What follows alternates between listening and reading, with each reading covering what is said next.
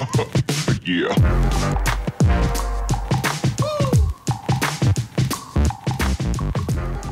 Hey, what's up everybody? Welcome to Ala's World of Finance and welcome to Stock Market Daily. I hope you're all having a fantastic day. We've got a few things to talk about today. We're going to talk about AMD, Ford, Tesla, but let's go ahead and just start by looking at the market. So the Dow Jones is up 0.61%.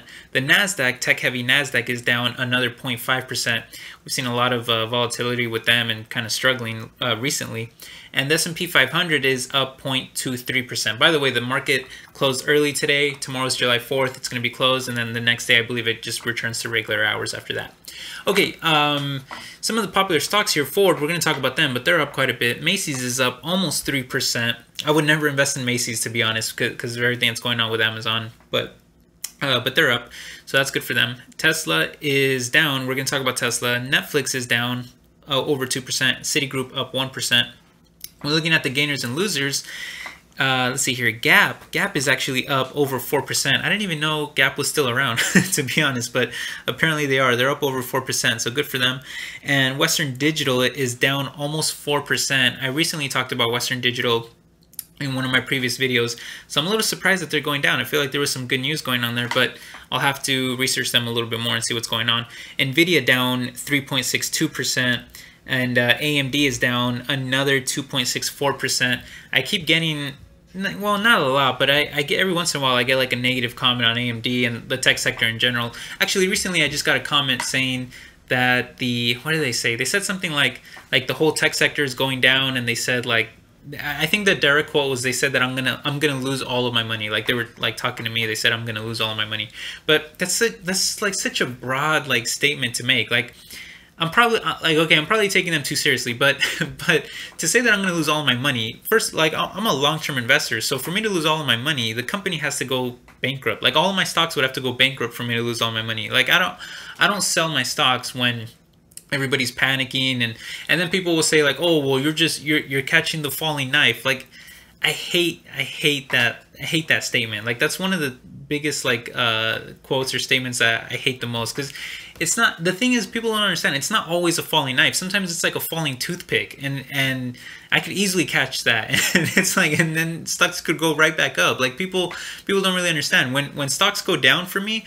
I usually just pick up more because I just see it as a sale. But I'm a long-term investor. I think this guy, maybe he was thinking that I'm like a day trader, but then again, it's like, if he was watching my videos, why would he think that I'm a day trader? Because I'm obviously not, but I'm a long-term investor. Tech stocks could absolutely go down more. Sure, of course they can. I'm not arguing that they're not overvalued. Like, tons, most of them probably are overvalued.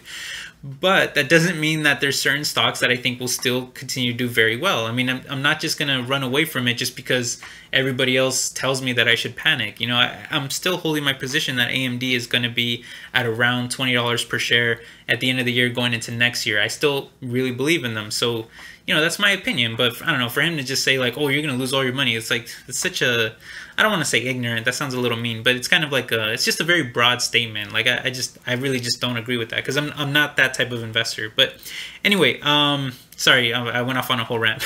But okay, so let's talk about AMD for a second, because there were some reports coming out that AMD was stealing 10% of the CPU market, and a lot of these reporters, they kind of just took this data from past market and they kind of just ran with it and started posting up headlines like AMD steals 10% from Intel and all kinds of like random things.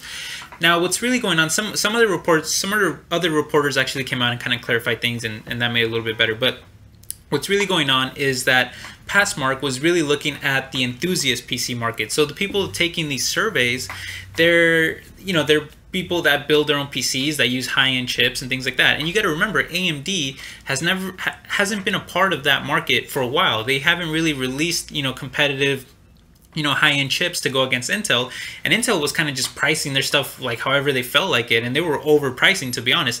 In fact, a lot of people are saying that they're really happy that AMD is coming out, swinging now with not just competitive pricing, but they're also coming out with competitive performance, and they're happy about that because they feel that that's going to force Intel to start bringing down some of their prices, because they didn't really have anybody to compete with, so they were kind of just overpricing a lot of their stuff.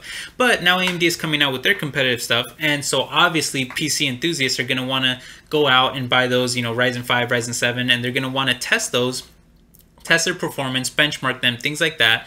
And so that's obviously going to lead to more sales and things like that. So yeah, of course, there was still, you know, a 10% increase, but it's in that type of market. It's not in general overall the whole CPU market, and you have to take into account it's people who are actually doing these surveys. So there's just a lot of variables there. So you can't just make a broad statement like, oh, AMD just stole 10% from Intel. And I'm bullish on AMD. I'm not trying to sound bad on AMD. Like, I love AMD, but it's not very accurate. A lot of other reports were saying that it's more of like a 1 to 2% like overall market gain for them, which is still great news. And what I really see when I look at this type of stuff, what I'm really thinking is that they're really making progress on, you know, Intel's NPU segment, and they're really going to start picking up more gains in the, you know, low volume but high margin segment. Okay, so it's still really good for them. So and as they release all of their parts and all their chips and all these different things, and they get their full line of products out there, that's where I really see AMD starting to really steal a lot of market share. And they don't have to dominate, they don't have to be the winner, but they, as long as they can steal some, that should bring up their share price. So that's why I'm bullish on AMD. So anyway, that was AMD stuff. I guess maybe just one other thing I want to mention is that some people were saying like, oh, like AMD stuff is like already getting outdated, like some like ridiculous comments. But AMD has said many times that they're going to be improving on their chips and all the different things that they're releasing. So there's really no reason to doubt that. You know, it's not like Apple releases like an iPhone and then all of a sudden they just stop making iPhones and then they go bankrupt or something. You know, it's you always improve on your product. So anyway, okay, I know I talk about AMD way too much. I fully understand. I apologize, everybody. I'm going to try to stop talking about AMD so much because I talk about them too much. But anyway, let's move on to the next part of the news. So Ford is in the news today. They announced June U.S. auto sales, and they beat some expectations. So Ford sold almost 228,000 vehicles. Now this number is actually 5.1% lower, than what was reported in June of last year. But there was a general expectation that sales would be over 9% lower, so it actually still beat expectations. Now, a couple more numbers to throw at you guys. Truck and SUV sales were leading the pack. The F-Series trucks were up almost 10% year over year. The Explorer line was up 22.7% with its best sales performance that we've seen in the last several years. And average transaction pricing was up $1,800, while the industry only saw a gain of $520. So that was also a good thing in comparison. Now, on the negative side, fleet sales were down almost 14%, but Ford said that it's because of expected timing issues, and when all is said and done for 2017, they should see comparable numbers to 2016. So it should be about the same, so not a huge deal overall. Now, what happened to the stock? Well, let's go ahead and take a quick look. So their stock actually went up today, and it went up 3.31%. And then in extended hours trading went down 0.17%, but overall up over 3%. So very good for Ford today. Tesla is also in the news today, mostly because Elon Musk went Twitter happy last night. So he basically revealed that the Model 3 is starting production, and we found out that regulatory requirements passed 2 weeks ahead of schedule. Now, similar to the company's earlier projections, we now know that the first unit will come off the line on Friday. The first 30 customer units will be delivered on July 28th.